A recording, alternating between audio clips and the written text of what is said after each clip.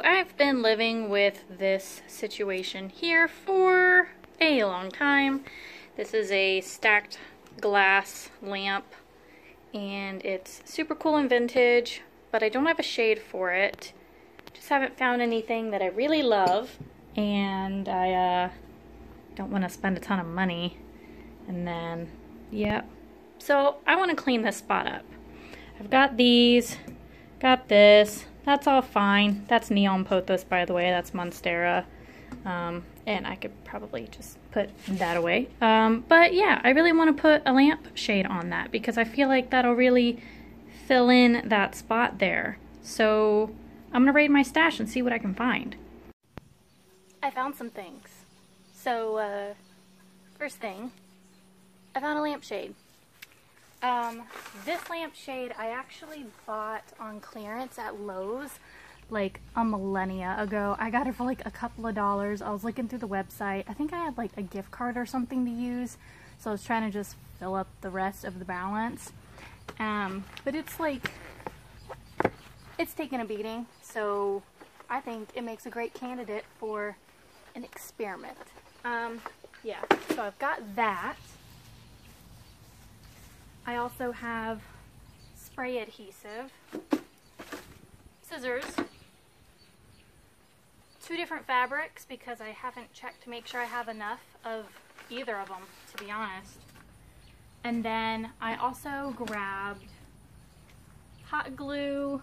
I think I have just enough of this fringe that I glue to everything to go around the bottom. And I'm thinking I will probably, I'm thinking I'll probably use these mini clothespins to hold the edges in place. So let's experiment and see what happens. Okay, so the first thing I'm going to do is move the scissors out of the way because I do not want the spray adhesive to get on this.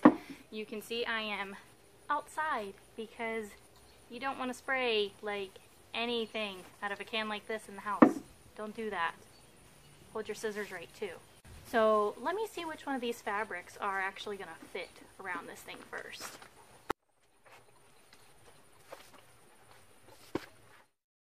I'm not even going to test the other one because I really wanted to use the shibori and it'll work. Alright, I'm going to roughly cut it, and yeah, once I've got it glued down, then I'll worry about the rest of it.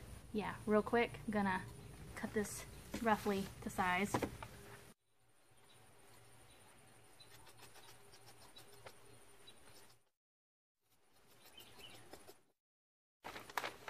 Okay, now I am going to spray a section, smooth the fabric over that section, and then spray another section, smooth it, spray another section, smooth it. You get the gist.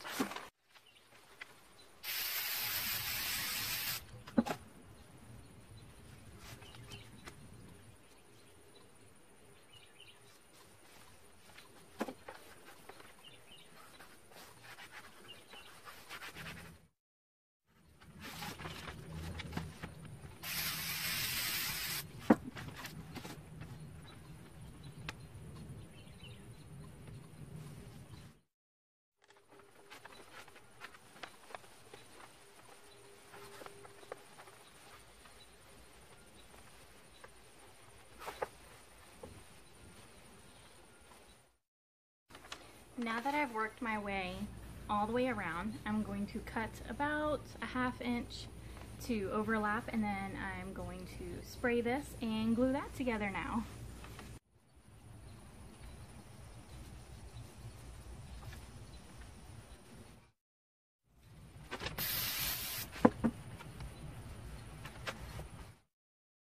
Now that we are done with the spraying portion of this, we are going to move indoors so that I can plug in the hot glue gun and take care of the flaps here because mine is skinnier on top and wider on the bottom. So when wrapping it around, it starts to roll off kilter. So I've done these little pleats that I'm going to cut off, and I'll show you. Let's go. First things first, while the hot glue gun heats up, I'm going to take this utility knife, craft knife, whatever you want to use, sharp blade, and I'm going to carefully cut the fabric along the pleat. I have that one, and I have this nice hefty long one.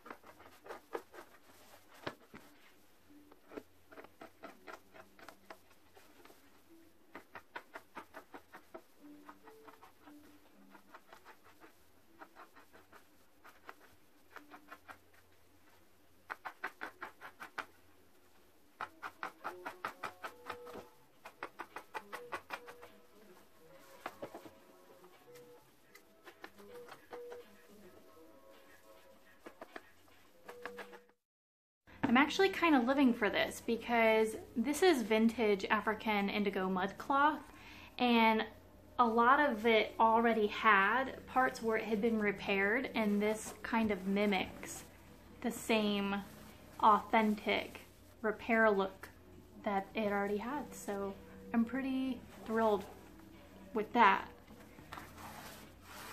So now that my hot glue gun is warmed up, I'm going to run hot glue gun under this lip, and I'm going to fold the fabric over, and I'm going to use one of these little clothespins to hold it down until the glue dries.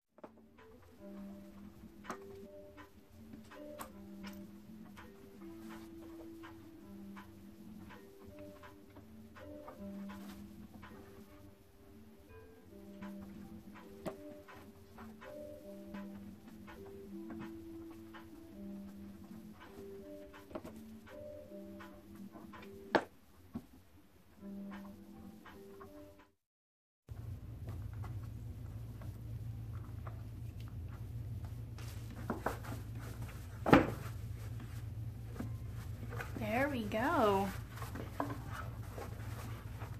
What do you think? I kind of feel like I want to leave the fringe off.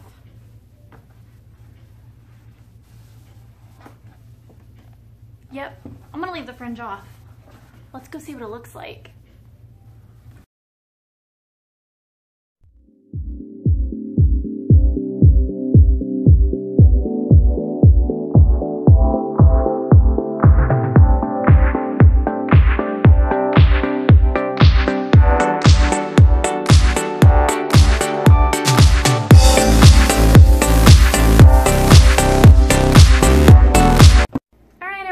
That's going to be it from me today. I hope you enjoyed coming with me on this adventure of making a lampshade for this lamp.